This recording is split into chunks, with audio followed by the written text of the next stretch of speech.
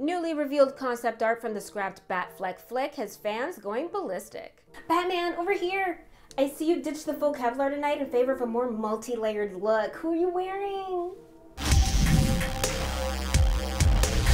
Hey y'all, welcome to Screen Rant News. I'm Janelle Dion. It's safe to say the new scrappy batsuit worn by Robert Pattinson in The Batman is a hit. But lest we forget, back in 2013, Ben Affleck had originally signed on to star and direct before ultimately stepping down from the film. Well, now, artist Keith Christensen has revealed via Instagram the original concept art for what the batsuit would have potentially looked like in Affleck's film. As you can see, he opted for a more modular, multi-layered composite design compared to the cloth look as seen in Zack Snyder's films and the fully armored Nomex and plated Kevlar batsuits in the Nolanverse films. The cowl even features razor-sharp ears and buildable components that even IKEA would be envious of. For more details and the latest in TV and movie news, make sure to check out Screen Rant. I'm Janelle Dion, thank you for watching and see you next time.